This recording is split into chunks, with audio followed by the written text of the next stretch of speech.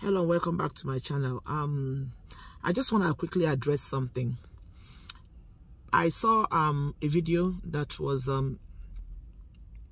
posted by this popular lady in Nigeria that's called the Blessing CEO, that she calls herself relationship therapist or whatever, something like that. Honestly speaking, I don't follow her that much. I listen to once in a while. I stumble onto her videos, and most of the times I understand what she says, and most of the things that she says make sense to me. Like I said, I've not watched all. I've watched some, I wouldn't say most. I've watched some. So I stumbled upon this one this morning that she made recently, maybe yesterday, that she was saying something about the best way to I won't be able to phrase it exactly the way she put it, but I think basically what she's trying to say in that video is that the best way to silence or not to empower side chicks by married women is by being silent on them, because when you don't, whatever you don't give attention, you don't empower. I totally believe that. I made a video on my channel before where I said something that maturity begins from the point where you learn to pick your battles. And if there's one thing that life have taught me, it is to understanding people or things that I need to respond to and things I don't need to respond to. Some people were making comments and replying saying that, oh, as a married woman, I can't keep quiet when someone is trying to take my husband, blah, blah, blah. First of all, I want to correct one impression. People don't take people's husbands. Husbands make themselves available to be taken. Simple and short. Nobody can take my husband if he does not make himself available to be taken. Because he's a full grown-ass man. Nobody can just see him on the road and grab him. You understand what I'm saying? Take a close case at this, our dear brother Yul Edochie, that his story is all over the place. You know, he made a comment the other day saying that that he suddenly realized how easy it is to fall in love with two women, and he goes further to say that that he found this wonderful woman, apparently referring to the side chick who eventually became his wife, that's Judy Austin. So that he found her, she's a very wonderful, amazing woman, and he couldn't let her go. The truth about it is that he found her because he chose to go close to her. There are 1,001 million amazing people on the road. If you go around on the road, keep looking for amazing people, you will keep seeing them. And if you want to make things say, okay, everyone that is amazing has to stay in your life, then you're creating an empire of avalanche of women. I don't know the best way to put it. Probably that's what he's trying to tell us, that every single amazing person on the road, because tell me the truth about it is that aside from his wife May, Judy Austin is not the only amazing woman that he has come in contact with or that is in close proximity to him. If he looks closely, he will see many more amazing, wonderful women, and you can't keep making all of them your wife.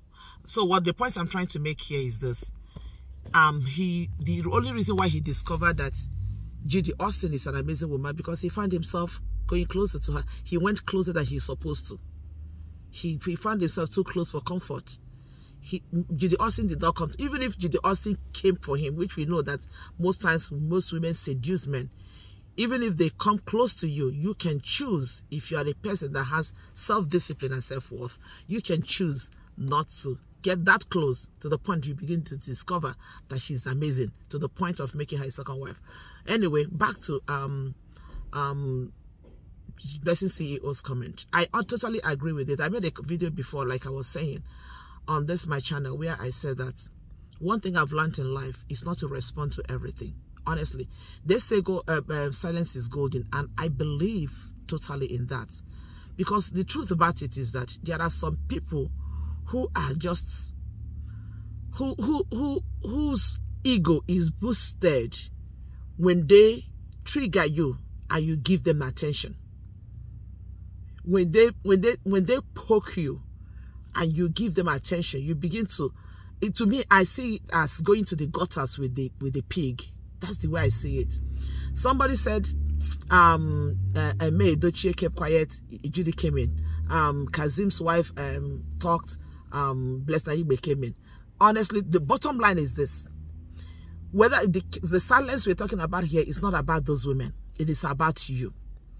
For me, for one person, I understand my self-worth. I understand my self-worth, that when you feel that it has become too much for you, just like May is demonstrating to us, now May Edochie is demonstrating, with everything that has happened, it's like suddenly she discovered her self-worth and she silently doing her thing. Because the truth about it is that it is not about you. It is not about me. It is not about that side chick. It's not about that husband who intentionally, irresponsibly decided to stray. It is all about your happiness. Until everyone understands it, that life is all about you. At some point in life, when it comes to things like this, that is when every individual should learn the act of bringing out that selfishness in you. Not in the negative path. I can work with anybody that I want to work with, but at the point you become toxic to me, I ignore you. I'll tell you something. If there is one weapon that has worked for me in keeping some kind of human beings at bay from me, it is silence.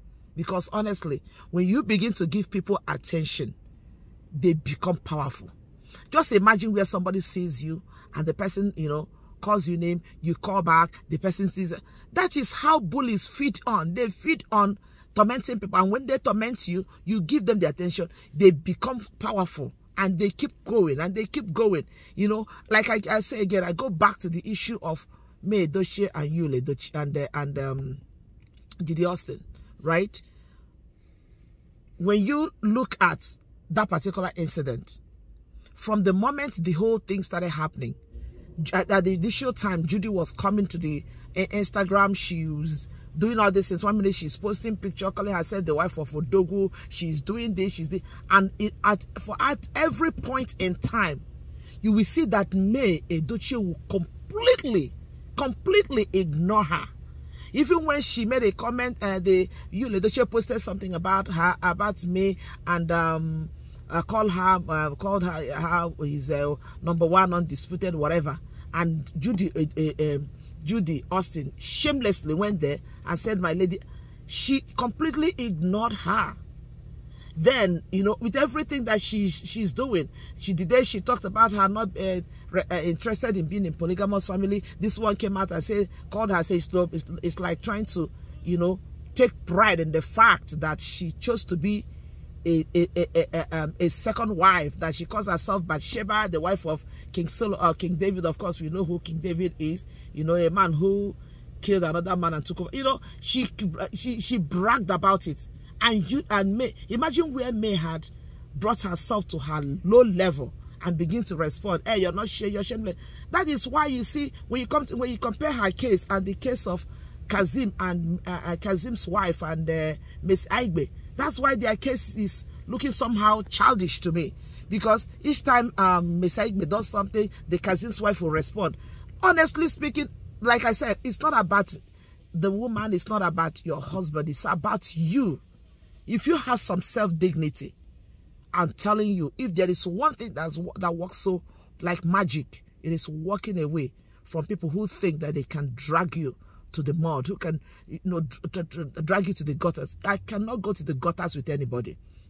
Once you meet those people who are shameless, who don't have any sense of articulation, and they want to pull you to their level by getting you so angry to the point that you want to respond to them, you want to agree.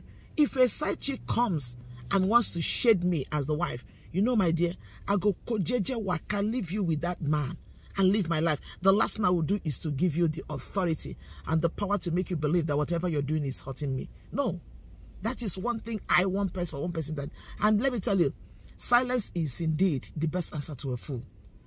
Anybody that has been following the story of Judy Austin and May will realize that at the initial time, Judy was all over the place. But May's daughter was saying she will come over to stay her own, twisting her tongue, twisting her tongue for everybody. She was doing all sorts of nonsense on this thing. And because May, nobody, both May and the daughter, nobody was giving her attention. Go to her page, go to her Instagram page now. The comment section is closed because initially she thought she was going to get attention from that.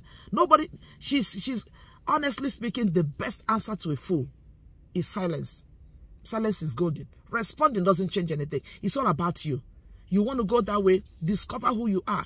Until you discover who you are as an individual, you live your life with pride and dignity.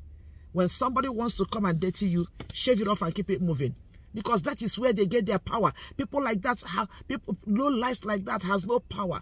They have no, I mean, such people don't have no power. The only thing that gives them power is when they get you angry to the point that you want to argue with them. That is where it helps to boost their ego. It helps to boost their senseless, whatever they honestly speaking.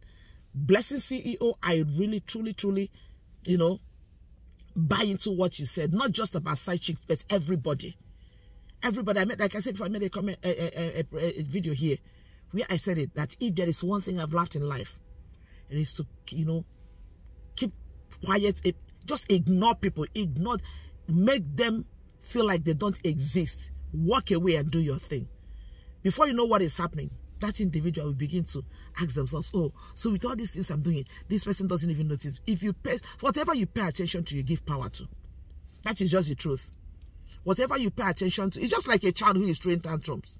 For people that have children, one of the tricks that works for me, when my child is beginning to throw tantrum, I'll tell you, stop doing this, keep doing. You know what you do? You lie on the floor, you're throwing tantrum. I'll walk over you and keep doing what I'm doing. They keep looking, mommy is not even seeing me that I'm crying. Mommy is not even seeing that. When you cry finish, you get up from there, dust yourself and keep it moving. But if you think I waste my time to keep asking you why you throwing tantrum, why you doing, you go sit down, you go there for that grand tire. That is the truth. Let me tell you, silence is very powerful. Silence, especially when you give it to those fools, those people that want to drag you, pull you, unless you don't have a class. When you have find yourself a person with dignity, you don't let people drag you to the mud. You don't let the pig drag you to their gutters, to their dirt. Just leave them and keep it moving. They want to shade you with their noise. Shade them with your silence. They don't know what is in your heart. Just do your thing. Do your thing. Do your thing and completely ignore them. Completely ignore them. So that power they think they want to get from you, they will go somewhere else and look for it.